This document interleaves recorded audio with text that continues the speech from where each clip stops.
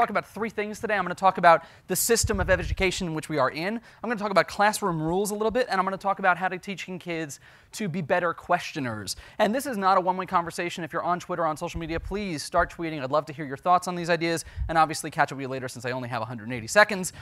You should know who stands before you, so Homa, thank you so much for the kind words. But me, in 5 seconds, all I really want you to know is when I was a little boy, I wanted to be Superman. That's me. And my mission in life, literally since I was like 2 or 3, I knew that I wanted to do one simple thing, and that was just change the world. Really easy to do, something that educators aspire to do every day, right? So it's not easy to change the world, right? Educators have this monumental task. It's a good deed, and all of a sudden we get to this problem. But I will tell you, it's something that we definitely can do.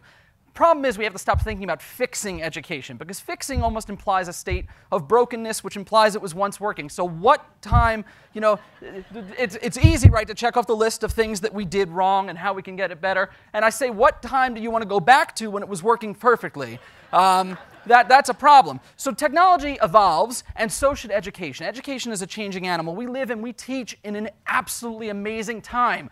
All your personal consumer technology gadgets always make you wonder and say, wow, this is incredible.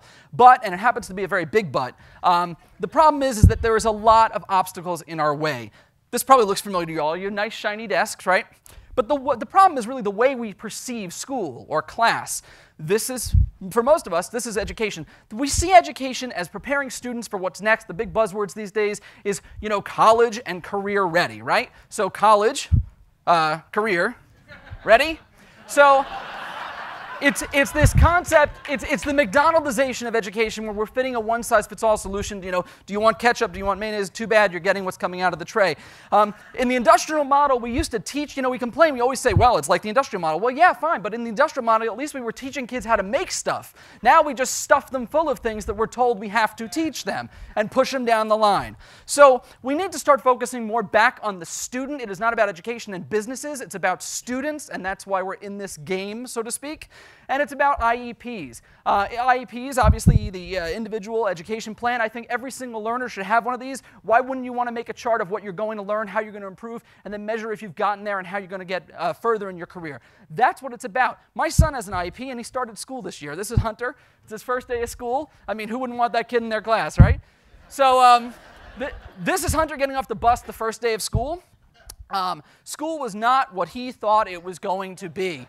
Because when I met his teacher, the first thing she said is, hi, my name is Mrs. So-and-so, and we have rules in my classroom, simple rules. I'm like, oh, I'm going to like her already. So rules, students will be quiet. Now, I didn't tell you he has an IP because he has apraxia of speech. We're trying to get the kid to talk. The first rule of being quiet in class is probably not going to be beneficial to him.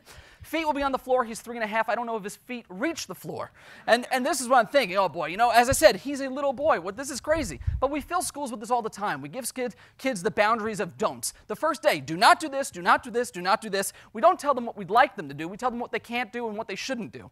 This is a punishment book, and notice I think it's amusing. From 1932, the nature of the infraction, written up like a police report, was passing notes writing and passing impromptu notes in class. This sounds a lot like texting today. The problems haven't changed, the medium has changed. We have to start learning how to break the rules. I'm going to do one right now. Ta-da! Okay, so one big idea I think we could start taking is teaching kids the difference of eating versus cooking. That's the difference of following directions and figuring things out on your own.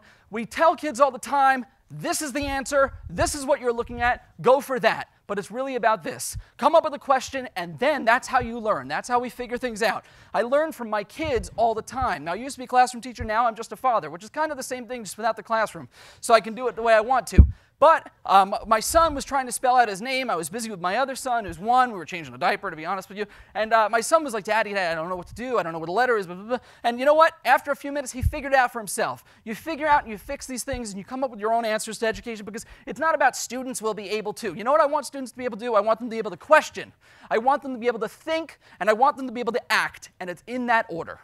That's what drives education. Your students can and will change the world, and that is, in fact, how you, as educators, and how we will change the world. It's through our students and what we allow them to do. We have to stop thinking that they can't and help them prove that they can, because these kids really can, given the chance, change the world. Now, this talk really wasn't about the things I said before. It's really about this, learning to question the rules of our system and change them. The bottom line in all this is that we can complain as much as we want about education. We know there are problems. That's fine. But we have to act louder. And more importantly, you are the one variable that you can control. We can only control ourselves in all this. Our passion, our dedication, and this can be absolutely infectious to kids. We can actually turn this around. We just need to know that that is the one person that is going to come from. So I hate to do this to you, especially on a Saturday, but I'm giving you a homework assignment, and it's simply that.